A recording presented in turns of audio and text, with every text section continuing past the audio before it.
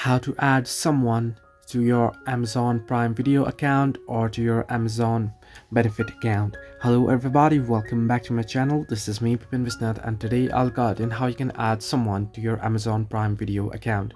Now basically you can do so through this Amazon application, or you can do so from the Amazon website on amazon.com. So what you want to do is you want to open up the Amazon app, so don't get confused. So you want to head into the hamburger icon at the bottom right corner of your screen. Once you do so, you'll get the account option there. You want to simply tap on accounts. Once under accounts, you want to scroll down and you want to look for the option that says manage your household, that you can see here on the screen. Manage your household, simply tap on it.